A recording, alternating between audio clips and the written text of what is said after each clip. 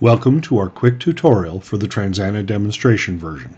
We're going to run through things a little quickly here, so feel free to pause this video as much as you need to.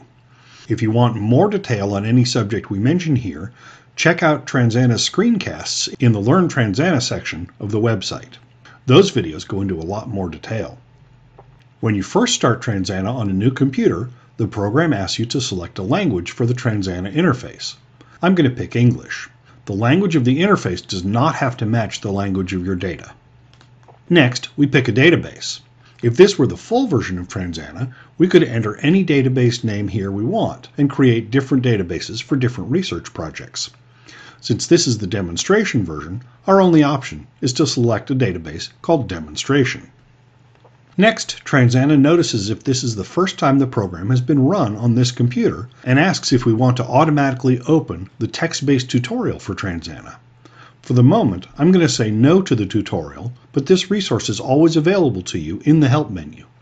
Now we see Transana's main screen, but before we start working, we should tell Transana where to look for our data files. If you're on Windows, go to Options, Program Settings. If you're on Mac OS, you can go to Transana, Preferences. Once you're here, you set the Media Library directory to the location where you keep your data files. I'll pick my Videos/Transana folder. Now I'm going to draw your attention to the data window in the lower right corner of the program. That's where we'll start. We need to bring some data into Transana. We're going to start by bringing in a video file, but the process is identical with audio files and very similar for text files. In Transana, we start by putting our original text and media data into a library. Your original files remain unchanged no matter what you do in Transana, and a library is just a place where we store a copy of those raw data files for analysis. You can have as many libraries in Transana as you need, which is useful if you have a lot of data. To create a library, we right-click the library's element in what's called the database tree. We get a pop-up menu, and one of the options in that menu is Add Library, so we'll pick that. I will name my library Practice Files. We can ignore the rest of the fields here for the moment, and we'll press OK to create the library. Now let's bring in a video file. We're going to right-click our Practice Files library. You can see that there are options for Add Document if you want to bring in text data, and Import Spreadsheet data if you want to bring in data from a survey. The term document in Transana refers to data in text form, while episode refers to media data. We want Add Episode for our video file. Now we'll press the Add File button and select the media file. I'll pick the example data directory and the file Bill Swan. Notice that Transana uses the name of our video file as the name for our episode, but we can change that if we want to. Again, we can ignore the rest of the form for the moment and press OK.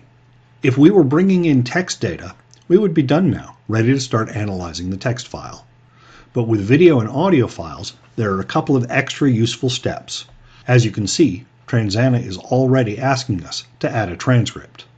We have two choices here.